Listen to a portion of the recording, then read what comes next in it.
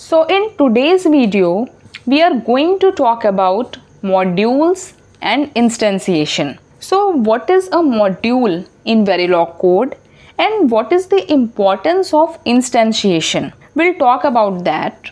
And I'm damn sure that after watching today's video, you guys will be able to write a Verilog code for basic digital circuits.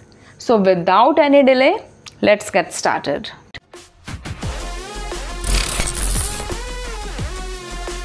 So a module is the basic building block in Verilog. So what is the meaning of basic building block? You can understand that with the help of an example. So consider a building, a simple building or your home. So the basic block is brick. With the help of bricks, the entire building has made. So similarly in Verilog, the module serves the same purpose. This module is the basic building block and it can be an element or a collection of lower level design blocks. So these modules provide the required functionality to the higher level blocks through its port interface, but it hides the internal implementation. So in other words, we can say that it provides the flexibility to the designers to modify the module internals without affecting the rest of the design. So maybe few lines are just not clear to you, but don't bother about that because I am going to explain each and every term. So just consider the basic framework of Verilog code. So whenever you are writing a Verilog code for any digital circuit, then what should be the basic format? So here we are going to know about that. So as you can see here, the code is starting from module and ends with end module. So here module signifies the declaration of the module and end module signifies the termination of the module. So this is about the beginning and end of the module. Now after module, we need to write the module name. Now this module name can be anything. We can write any name, we can give any name based on the circuit. And after writing the name, in parenthesis we just need to write all the inputs and outputs, means the list of ports we just need to write here. Then we have to declare the ports, whether that port is input or output, so we have to write that. So this is about port declaration. After that we just need to write the statements, and these statements are nothing but the functionality of the circuit. It can be written in terms of behavioral modeling or in data flow level or in gate level or switch level. And last but not the least, this semicolon represents the termination of the statement. So it is very important to terminate a line. So this is all about the basic framework of Verilog code. I hope you guys are getting that. After seeing some example, it will be more clear to you. Okay, so we are now moving towards instantiation. What is the meaning of instantiation in Verilog? So instantiation allows the creation of hierarchy in the Verilog description. Here the hierarchy means with the help of some sub-modules, we are just trying to make the main module, the top block, with the help of some sub-modules. And this is nothing but the hierarchy, and it can be done by using instantiation. So it is a process of creating object from a module template, and the objects are called instances. So you can understand the instantiation with the help of a small example. Suppose we just want to represent or we just want to design a full adder circuit with the help of half adder circuit. So we just need to write a module for half adder circuit, and then we instantiate that module 2 times to create 2 copies of that half adder circuit. So this instantiation is nothing but creating the copies of hardware circuit. In Verilog, nesting of module is illegal. Means we cannot define one module inside another module.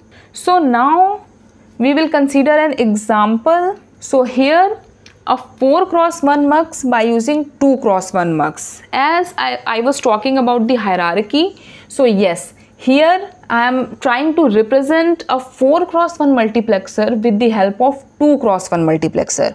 So as we all know, 3 blocks of 2x1 multiplexer is required to represent a 4x1 multiplexer. As we can see here in this figure, 3 2x1 multiplexer block is there. This and this. 4 inputs I0, I1, I2 and I3. 4 inputs are there. 2 select lines S1 and S0 and 1 output out is there. Now how can we represent a 4x1 mux by using 2x1 mux? We can see here. So first of all, we need to write a Verilog code for 2x1 multiplexer. So now you are familiar with basic framework of Verilog code. So I hope you guys are now just capable to understand this code. So I am starting with module, then module name, which is mux221, then listing of all the ports. So here I0, I1 are nothing but inputs, then select line, which is also an input, and then out. Then port declaration, I0, I1 select is our input and out is output. Then here I am using behavioral level modeling to write the code. So always at I0, I1 select. So this is the sensitivity list and I am using always block here. And then if select, whenever the select line is high, then I1 is assigned to out, otherwise this I0 is assigned to out. So this is representing a 2x1 multiplexer. Now our target is to describe a 4x1 multiplexer by using 2x1 multiplexer. So we just need to create 3 copies of 2x1 multiplexer, as you can see here in this figure. So now we are moving towards the main module, which is 4x1 multiplexer. So here you can see module, then mux 4 to 1, then port listing, here 4 inputs, 2 select lines and 1 output. Then port declaration, I0, I1, I2, I3 and S1, S0. Then output is out. Here one new term is there, which is wire. So for now just consider this wire X1 and X2 as X1 is output of this multiplexer and X2 is output of this multiplexer. So for this last 2x1 multiplexer, X1 and X2 are 2 inputs, S0 is select line and output is out. This is the meaning. So here I have instantiated 3 times because I just want to create 3 copies of multiplexer. 3 copies of 2x1 multiplexer. So M1, M2, M3 are the instance name and then I have written the ports. Now to be very careful about this ports, because whatever order we have given here in the sub module, the same order we need to follow while instantiating that. So here you can see first of all 2 inputs, then select line, then output. So same order we are following here. 2 inputs, select line and then output. So similarly I have instantiated 3 times to create 3 copies for last multiplexer. X1, X2 are inputs, S0 is select line and out is out. So this is all about representing 4x1 multiplexer by using 2x1 multiplexer. So I hope that instantiation is clear to you. Now we are going to talk about Verilog keywords. So Verilog is case sensitive in nature. Although we can use underscore, dollar and alphanumeric characters to represent the keywords, but there is a proper format, and here you can see the correct format is this one. The keyword should always be in lowercase and it should not start with underscore or a number like here. this format will throw an error in your code. So avoid using this style and always prefer this style. It is recommended. So this is about the Verilog keywords. Now we'll talk about comments. So comments are basically used for the documentation purpose. Actually, it improves the readability of the code.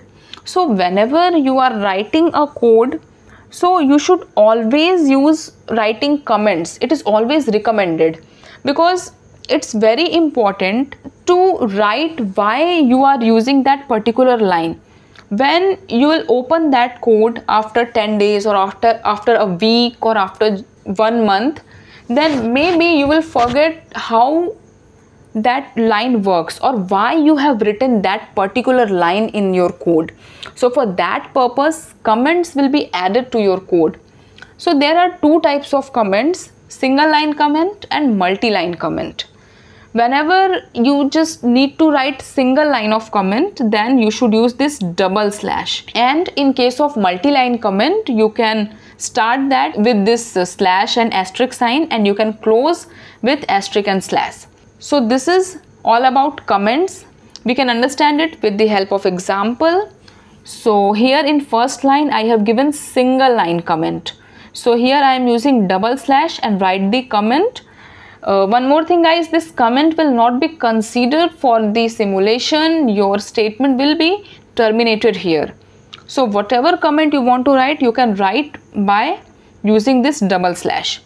And in case of multi-line comment, you can start with slash and asterisk sign, and you can terminate that by using asterisk and slash. So this is multi-line comment. So this is all about today's lecture.